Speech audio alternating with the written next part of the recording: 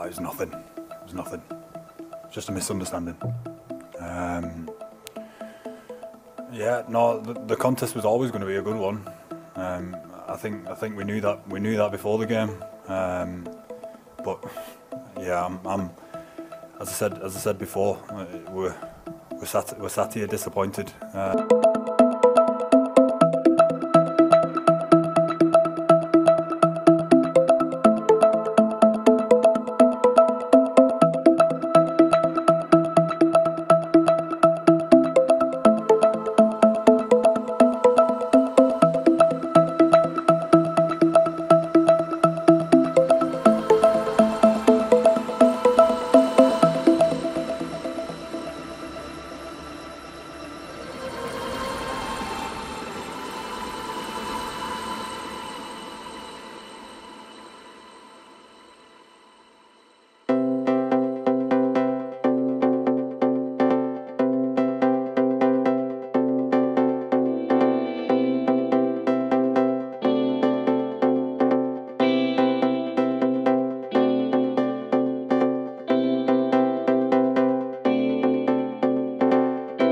Breaking news comes from the Rugby World Cup, and England flanker Tom Curry claims he was racially abused by the South African hooker Bongi Mbonambi during England's Rugby World Cup semi-final defeat.